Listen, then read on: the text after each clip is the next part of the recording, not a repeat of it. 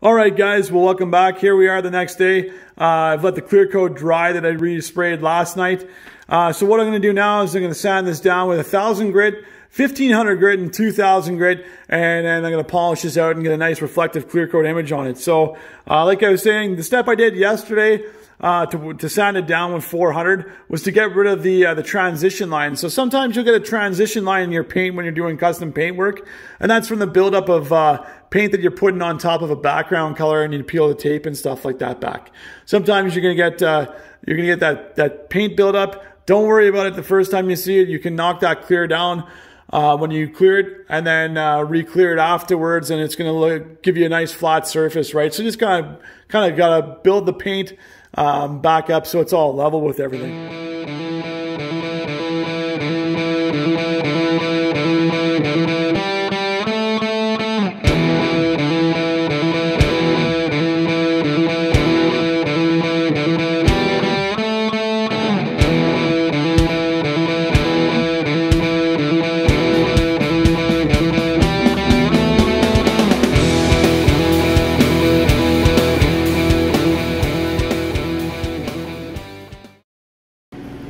So I went in here now, I wet sanded here, this where they're here 1000 grit. So like if you can see up in here, this is where there was a couple of dust nibs that were in this location. They've been sanded out. So what you want to do, guys, when I'm talking about sanding out a dust nib, for example, there's a part I left down here. See how that dust nib is it's still showing on the corners? So when you sand that fully out, like the one I had up here, it's gonna, the canvas or your panel or your car or whatever you're working on is gonna look like that. So you just want to keep on sanding until you get those flat. I have a lot of clear on here, so I'm not worried about burning through or anything. If you've never done it before, it could be a bit intimidating. So here you can see there too, my edge where the paint built up because of how thick I put the clear on. It's thicker on the edge than it is over here. That's why I've got this little clear line there. That's where the sandpaper is not flattened out yet. Same with up in the corner here too. You can see that section, the sandpaper is not flattened out yet. So I'll keep going just to knock little stuff like this out, flatten up these corners and stuff. And then from this point here, then I'm going to wet sand with 1500 after this. So this is 1000 grit. And if you take a look, oh yeah, it's kind of showing in a bit. You do get a reflective, it is kind of shine just a little bit, not a whole lot. You can see it up on the upper right hand corner, it's reflecting there. But once you do this with 1500 and 2000, it shines a bit more. If you were to hit this with 3000, 5000, it almost looks pretty shiny at that point. But you know, I don't have any 3000 or 5000 today, so I'm just going up to 2000 and I'm going to polish it. So yeah, I'll go ahead here, I'll get the rest of the stuff, and then I'll set this camera up for yeah, just a 1500 time elapse there. So all right, so just before I go back in there and do the 1500 grit, so here's where that dust nib was there, guys. So just wet sanded pretty much right till it's out. When it looks like this, and you can move on to your next step. So yeah, this is it. Gonna do the 1500.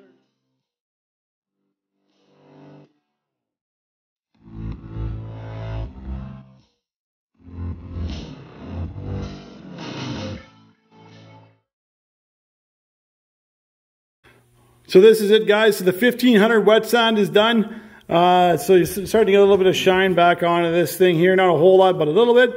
So basically at this stage, what you're pretty much just looking for is if there's any deep scratches left from the 1000 grit. The camera's really not going to pick anything up too much. Let's see if I can find something. There must be something here.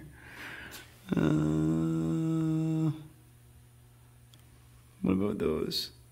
You can see the scratches from the cross hatching there, but I can't really pick anything out on the camera here. But just basically look for any deep scratches that might be there from the 1000 grit sandpaper. If you see something that's pretty deep, just go back over with 1500. 1500 will take care of that. So from this step here, I'm going to go to 2000. After 2000, I'm going to start polishing.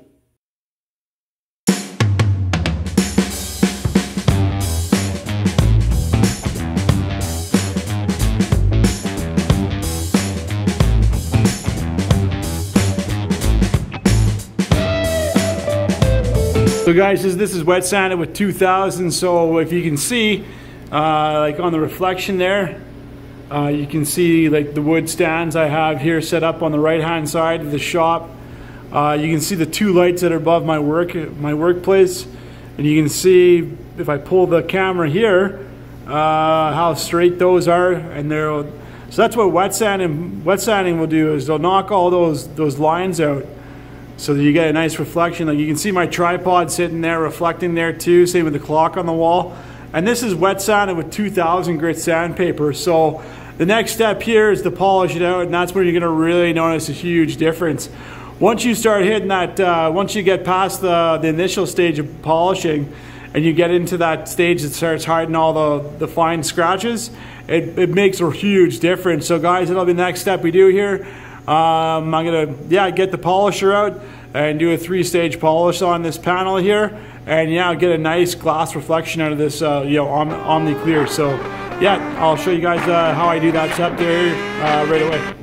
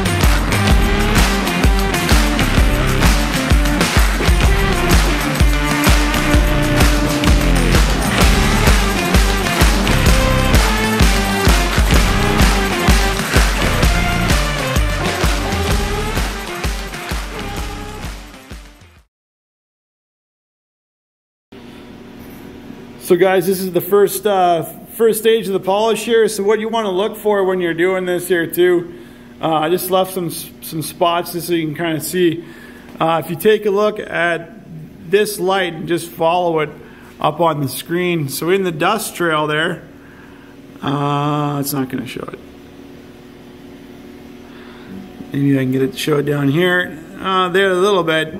So if you take a look at that light now, you can catch those scratches it's seeing. So there's just a little bit of 2000, there we go. You can kind of see them following that light there. There's just a little bit of scratches left on that from the 2000 grit wet sand. So see if I zoom in, maybe it'll pick it up. No, it's just reflecting the light. But yeah, so there's just a couple of scratches left from the 2000 grit wet sandpaper there. You can kind of see them in that section really good. There we go. So that's kind of what you're looking for. You just want to get rid of most of those. So when you go on to your next step, it's going to be pretty easy. It's just taking away minimum stuff, right? But you can see this is the first pass with the polisher now after the wet sand. So you can even take a look here. I'll show you. See that white box that's on the top corner? I'll zoom in, and right now you can almost read what that says, except for the camera went out of focus. There we go.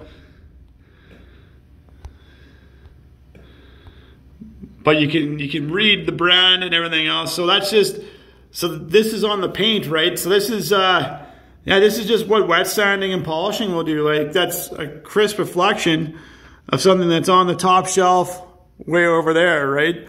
And I'm getting that reflection off here. Like you can see all the parts. This is only first pass. So the more passes you do with the different stages, it's just going to bring that depth in, and it's just going to make your finished product look that much more immaculate, right? So I'll just quickly get those out, and then I'll throw up my next pad, which will be a green cut polish pad with that V36 compound from Chemical Guys for the second stage.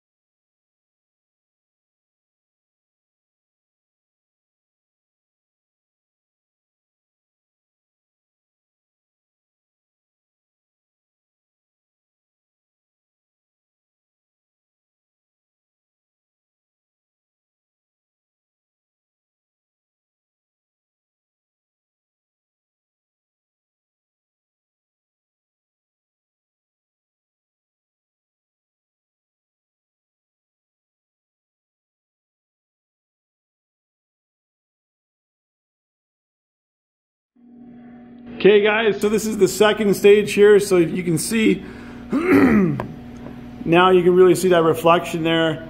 There we go, clear that up. So that's on the painting right now, so you can see the reflection of all the stuff that's on the shelving. So at this stage here, the only thing you should be left with now is, I'll see if I can pick it up on the phone. See how there's kind of these little halo lights that follow my other cell phone here?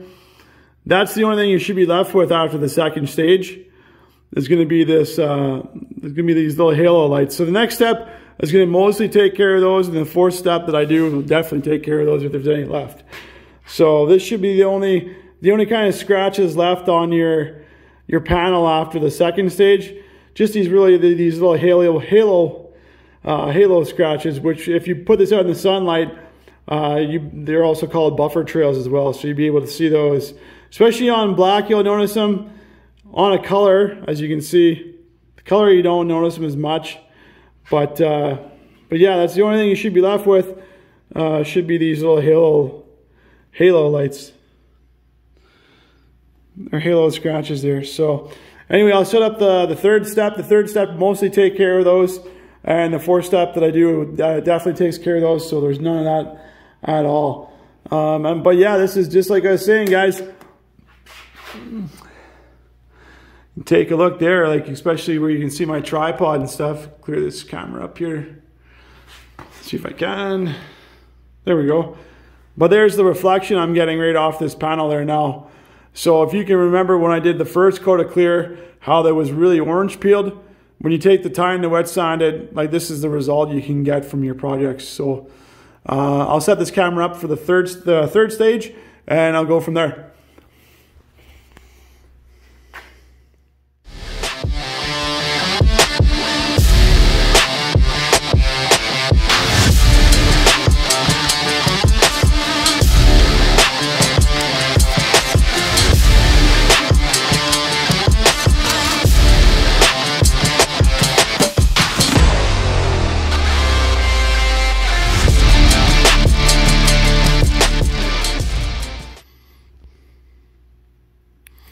Okay guys, so this is after the third step there. So you can see those halo marks, they're gone there now. So a little bit more here. You can kind of see some right here. So I'll go back over this section here. If you can see what I'm talking about, see where they're pulling up there on the side of the Plymouth logo. So I'll go back over to get those, but you can see over here, these are all gone there now. So that's the third stage. That's what the third stage will do. This fourth stage will just fill in any fine micro scratches, and the other layer just protects it. So anyway, I'll get on to that and set this up for the fourth stage.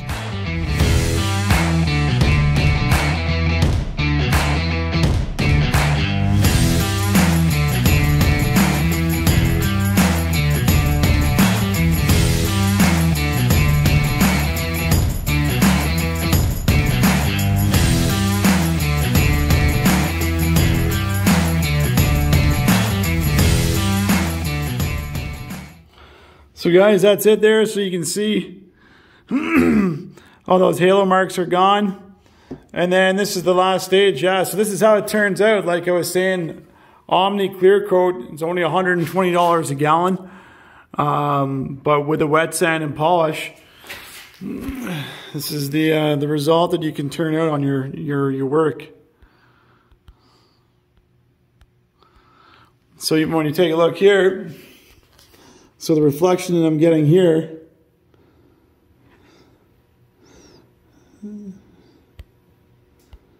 you can even read the fine print that's on the bottle off the reflection here.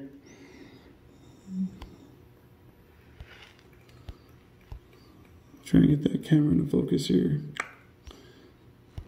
Not going to do it again. There we go.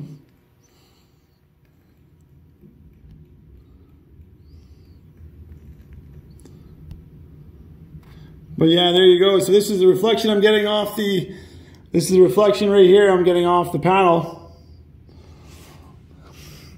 So you can take a look. So guys, that's it. Hey, thanks a lot. Thanks a bunch for watching. Anytime I got some more airbrush projects, I'll show you what I'm doing here in the shop. And yeah, once again, just to show you So yeah, there's the reflection here. You can see my 58 art hanging up there. That's the next thing I got to wet sand and polish, because I never got a chance to do that because I didn't have a shop until now. So, but yeah, you can see all the details here too. In my tripod that's sitting there for my camera.